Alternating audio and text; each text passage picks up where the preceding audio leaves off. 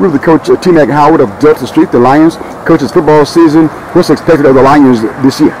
We got some high expectations. We're looking for much better season we had last year. I think we only won 3 games last year, but we were playing varsity ball with 9th and 10th graders. So this year we added the 11th grade, and so we got a year older. And then the teams that we played against graduated their seniors, and so it's starting to kind of level off a little bit. We still got a small number. We got 4 11th graders playing, and then we got 4 10th graders playing, and then we got everybody else that's going to be 9th grade out there on the field. So, but our 11th and 10th graders, I mean, they definitely can hold their own. It's just a matter of can they go the entire game or not.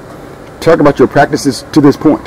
Yeah, we it's tough to practice when you only got that many guys out there. As far as being able to match up and make it competitive, and so I mean, we do the best we can with what we got, and but they've been much better this year than they were last year. There's no doubt about it. And then part of it is the guys are, they just are playing for a championship this year, and they're just excited because they've gotten better, and they can tell that. Okay. How do you offset the challenges of practices, not having quite enough guys? How do you counter that? Yeah, I mean, the one thing we do is we just kind of go a lot of one-on-ones, and then we just go half line. So we might only have half the guys on one line, and then the other guys that could match up with them on the defensive line type deal, and then linebackers and tailbacks and so on and so on. In this league, a lot of scores, huh?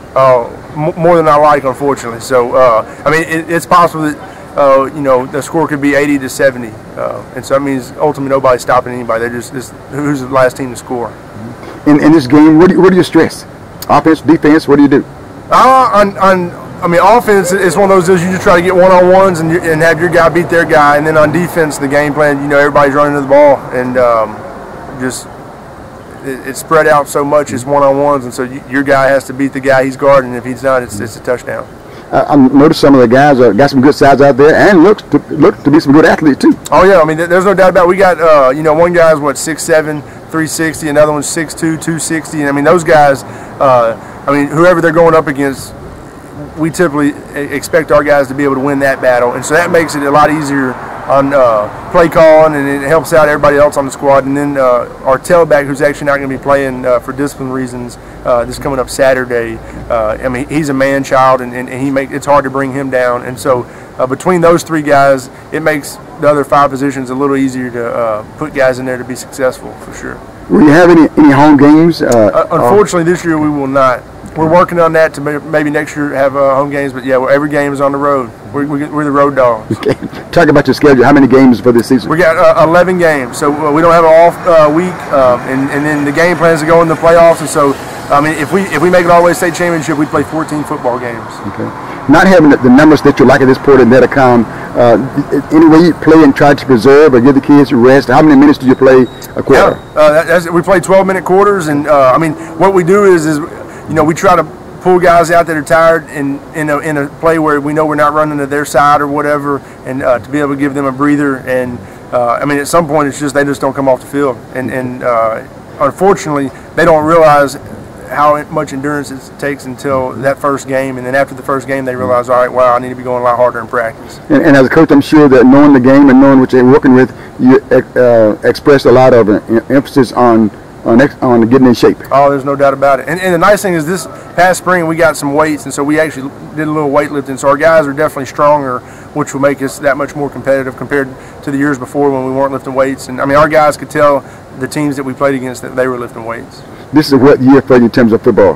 This is our 4th season coming up. Mm-hmm. So the first year we played, the first 2 years we actually played 11-man football. Okay. And then last year we played 8-man for the first time, and then doing 8-man again for this year. Which one do you like best? Oh, 11-man for sure. I mean, somewhere deep down inside, 8-man football doesn't feel like real football. But with that being said, I mean, when you strap on the pads, it's the same game. One team's trying to get in the end zone, the other team's trying to keep it from not getting in the end zone. Talk about the league you're in this year. How competitive would it be? Your shots at opportunity to win it?